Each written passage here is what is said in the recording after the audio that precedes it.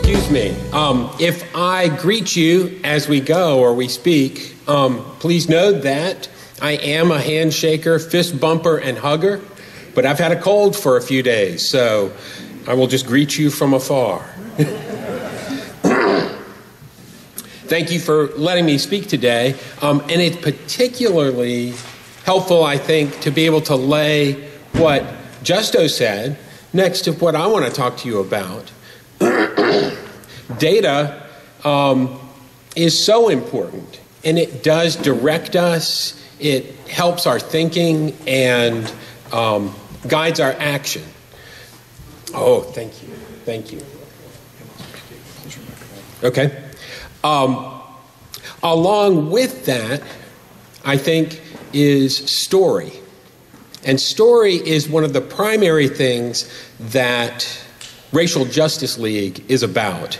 A word that Justo used was framework. That's what the United Way provides, a framework, like a skeleton.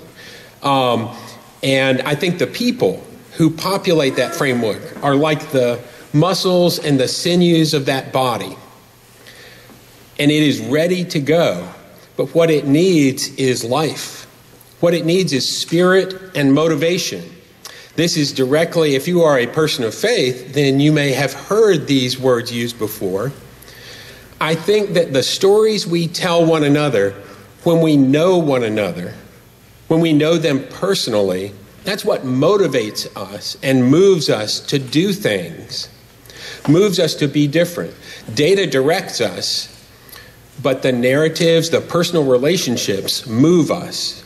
And so I think the two are not in opposition to each other, but they are complementary to each other. I wanted to introduce myself just a little bit. Bill started. I am a high school teacher and an ordained Presbyterian pastor in the Presbyterian Church USA. I was born in Augusta, Georgia, and I went to college in North Carolina at Davidson College. I met my wife, Carolyn, there, and we've been married for 34 years. She's the pastor at Westminster Presbyterian Church. We have 3 children, 2 daughters, 27 and 29, and a son who's 17 years old, a senior who's going to graduate, we hope and think, this year from Emerald High School. And we moved to Greenwood 3.5 years ago. There is some data about me. And now you know about me. But except for a handful of people in the room, I would say you don't know me. Because there is data, there's information, but there's no story. And so I would tell you a little bit about me in a story about when I got my first drumsticks. So I must have been about 9 years old. Well, even before that, when I was in 2nd grade, I wanted to play the drums. And my mom and dad said, no. You have to go through the obligatory years of piano lessons. And I endured that. And then the piano lessons ended, and I went without an instrument for a while. My older brother was starting middle school. And I don't know how it came about, but he wanted a saxophone. Well, our family is musical. I love music. And so I followed them along to the music store. And my brother got a beautiful Selmer tenor saxophone. We were standing there at the corner talking to the dealer and looking at things. And that was beautiful. But as they were working things out, I went over to this other counter and display, and there were drumsticks there. And there was a little rubber practice pad, something you can hit with a drumstick, and it really makes very little noise. My dad liked that, the little noise part. And so my brother had just gotten this lovely $500 saxophone, and I wanted some drums. And so I got a practice pad, which was $7, and a pair of sticks, which were $3.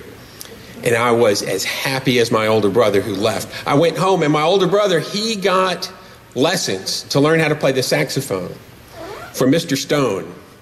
Mr. Stone was in a trailer outside the music store, and he would give lessons just all afternoon and evening to kids. Well, my dad said, well, as long as he's got the drumsticks, let's have Phillip take lessons right after Alan. And I did that for a year. And Mr. Stone said to me after about a year, he said, well, next time when you're playing this at home, I want you to do this with your drum. And I said, oh, I practice on a practice pad. And he said, I get that, I understand that, but now I want you to practice with your drum. And I said, but I don't have a drum. He said, you've been practicing and playing for a year, but you don't have a drum? I said, no. When my lesson was over, Mr. Stone went out in the parking lot. It must have been fall because it was kind of dark. And he was over in the corner of the parking lot talking to my dad. And about a week later, I had a drum set, a $100 used drum set. And it was one of the greatest things in my life. And now, 48 years later, I still play the drums every chance I get. Now you don't just know things about me. You know me a little bit because of this narrative, because of this story. It's not just facts. You know actually one important thing perhaps about me, which is that when I set my heart on something, I don't let go of it. Well, one thing I set my heart on in college was this idea of race and racial equality and the problem of racial injustice. I set my heart on that and I have not let go. And I can tell you, in the year 2000, there were a group of people who came together after George Floyd's murder. This community in Greenwood had pastors and layfolk who met in this very room, very concerned, because that was not the first time. That was 2020, and we had been seeing videos since Michael Brown of this type of tragedy. But one thing that I found was, when I joined this group in this room, that there were other people, that there was a community of people that I could be with to talk about this. And I could learn, and I have continued to learn every step of the way. Well, it turns out that the community that was meeting here was interested in doing good things in the community and having white folk and black folk get together and do them side by side. But the more that we did that, the less time there was for story. The less time there was for discussion about what concerns there are and what the problems are. And those were the very things that motivated me. I am interested in narrative, interested in story. And as story and education got more marginalized, a handful of us that were in the meetings here said, we have to be able to meet and talk about what has happened. We have to hear stories. And so that was about 2 years ago. And that is the group that became the Racial Justice League. There is more data, there are more facts in the handout that Bill passed out just a moment ago. It talks about who we are. Actually, there's some facts on there that I hope you see about when we are meeting for community discussions on the front.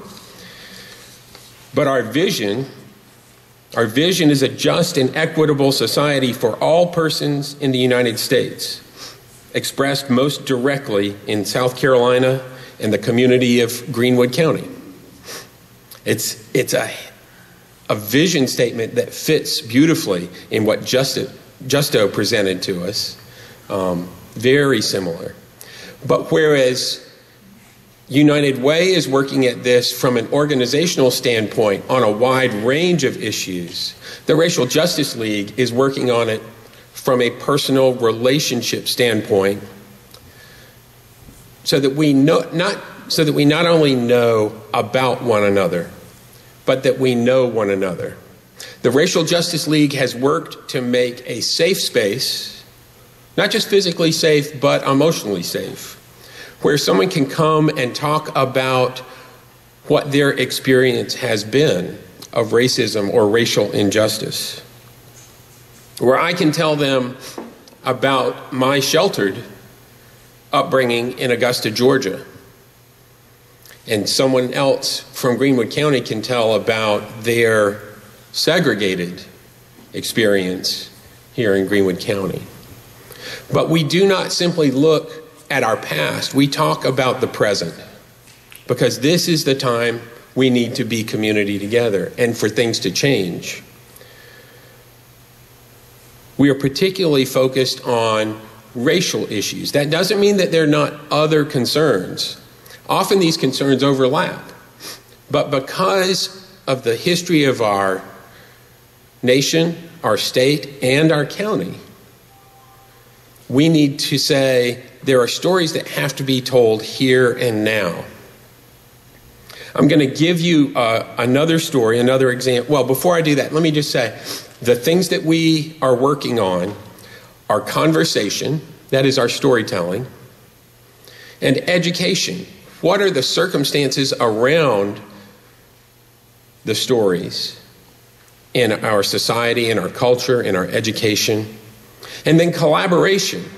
Racial Justice League wants to work with the Democratic Party, wants to work with the United Way, wants to work with other organizations because we cannot do it alone. But we do know that when we have relationships with other people, that we can provide that motivation that really moves us forward. It becomes a passion that we will hang on to. When we take it to heart, we don't let it go. The next piece then is action, and that happens with the community. I want to close with this one last story that I read in the newspaper yesterday. It's about Bobby Wilson. Did anybody read a story in the newspaper about Bobby Wilson? Yes? Well, this is about a young girl, a 9-year-old, who heard something in the news and wanted to do something about it, who heard that there was an invasive species called the spotted lantern moth that had been brought into this country and was causing real problems in the Northeast. And there are scientists and organizations that had said, you know, that these things need to be eradicated because they are destroying trees and crops, and they have no natural predators here in the U.S.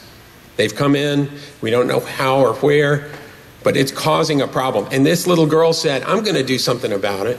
And so she went out stomping on them. And not only that, she found a solution that she could spray. It was just water and detergent and a little vinegar. And if she sprayed it on them, it would immobilize them. And she could stomp on them. She also collected some, and she would study them. And she brought them into school.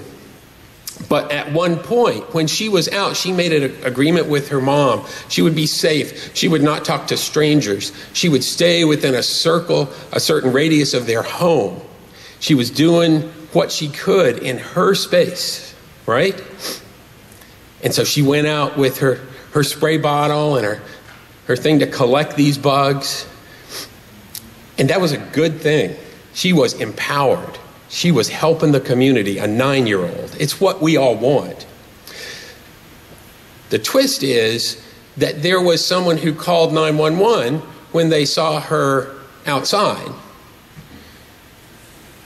They called the non-emergency report service because they saw a little black lady walking around spraying stuff on trees and sidewalks. A 9-year-old girl, a little black lady. We found out later, it said that she was wearing a hoodie. The recording also said, I don't know what the hell she's doing. It scares me, though. So, this was on October 22nd. So this was 5 months ago. This is not a long time ago. It is far away. It is in New Jersey. If we think things are so different in New Jersey than right here, perhaps what we need to do is tell some more stories. Perhaps what I need to do is listen to some more stories. Because as I have listened, things are not so different here. If that little girl who was identified as a little black woman had perhaps been a tall black boy, and someone who was on a neighborhood watch had seen that and had been scared, we might not have a Bobby Wilson type story. We might have a Trayvon Martin type story. And the fact that this happened somewhere else does not mean those things are not happening here. And we need to be motivated through the listening and telling of our stories about change, about how we change heads and hearts.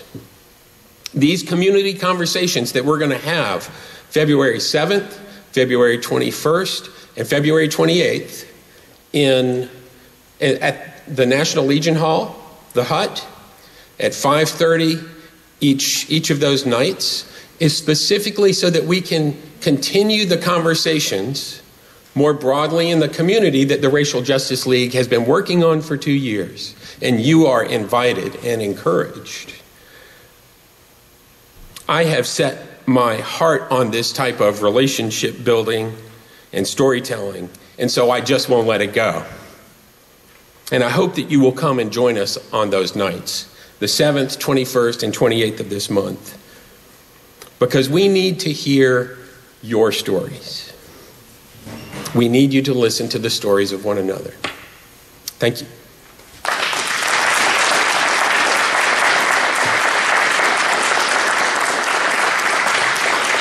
All right, any questions or comments for Phillip about the Racial Justice League?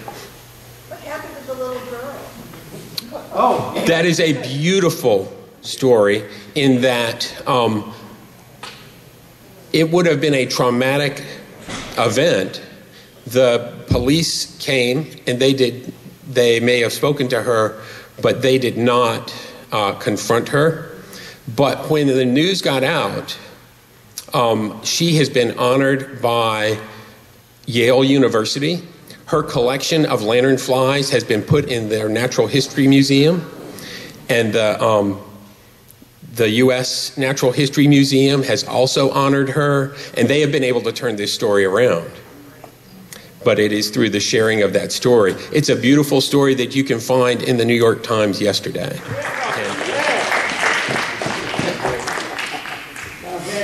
Watch that.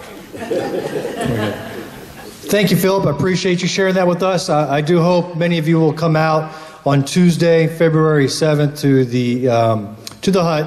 It's at 5:30, right? Yes, sir. 5:30 for an hour and a half of discussions and presentations and collaborations and storytelling. Susie.